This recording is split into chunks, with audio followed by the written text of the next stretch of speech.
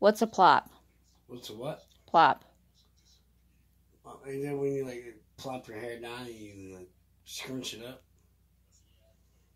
And do your thing. What you're doing now? The thing that's on my head. Good job, babe. What's scrunch out the crunch? After you gel it, it dries up. You crunch it out. Good job. Stay.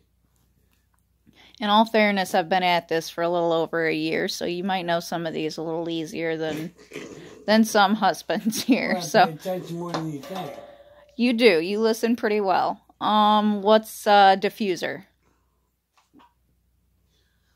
That thing, the dryer thing that you put on top of the thing and scrunch your hair up and.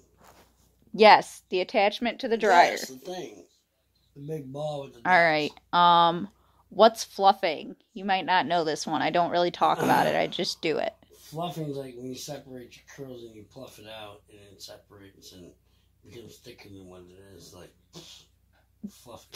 You're close. It's kind of, but, yes, but fluffing, when I flip my head over and fluff up my hair.